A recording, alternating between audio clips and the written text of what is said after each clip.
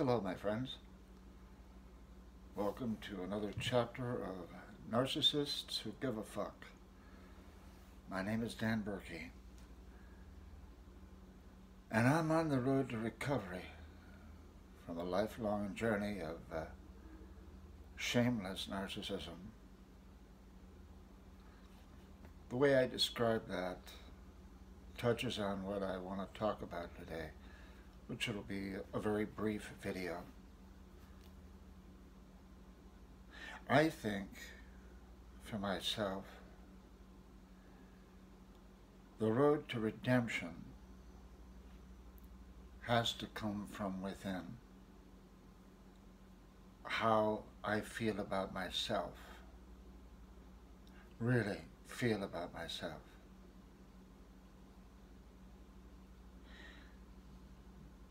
That can get missed. The whole idea of how do you feel can be a strange question to a person who has either discounted feelings entirely or not even had them. As I've had an awakening, I believe, those feelings have started to come, big and small. And sometimes those feelings are very self-deprecating. Well, a feeling is a feeling. You have to put it into an intention, which becomes self-deprecating, turned against myself, which is something that I don't want to do. Like, I don't want to burn myself at the stake. Yet I want to take responsibility for having been cruel to quite a few people, shamelessly deceitful, an out-and-out pathological liar. The list can go on and on and on, and you can't paint yourself as the demon on the hill. That's not my intention. I think we all have the capability of going to the dark side, to coin a common phrase, a popular phrase. But we can also go on the light side. I think we balance them out, or we try to.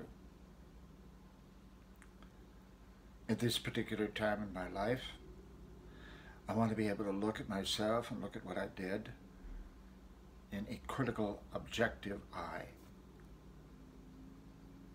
realizing what I did to certain people was flat out wrong, and I hurt a lot of people. To take responsibility for that, and I said in a previous chapter, the importance of making amends, reaching out to apologize sincerely when you're ready to sincerely apologize. That might not happen for a while. You might have to wait a while. The point is, I think for this, the point that I'm trying to make is to be able to forgive yourself, really, and take this all apart for yourself. I'm talking in the second person. For me, to take it apart for me, and to let go of those things that I employed to manipulate people, to use them, or just to be flat out mean for the sake of being mean. I did that. It's not good, but it can be turned around. And it's not easy. Sometimes taking on the responsibility of having done all those things, it can really turn your attitude black toward yourself.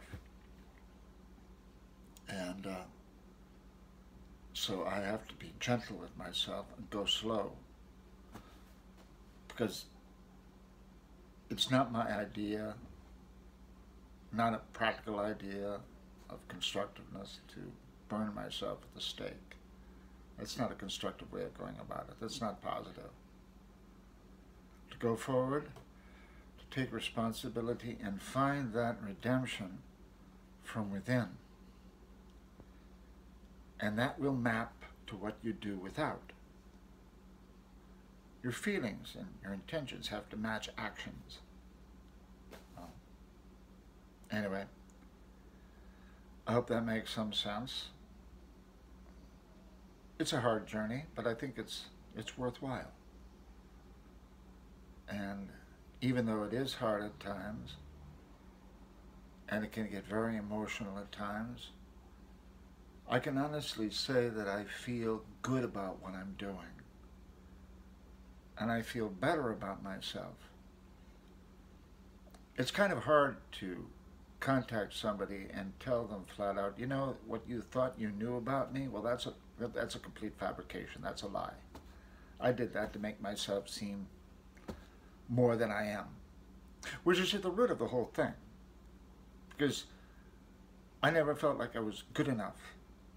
I had to put something over, had to put a facade on what was really who I was, which I thought was a piece of crap.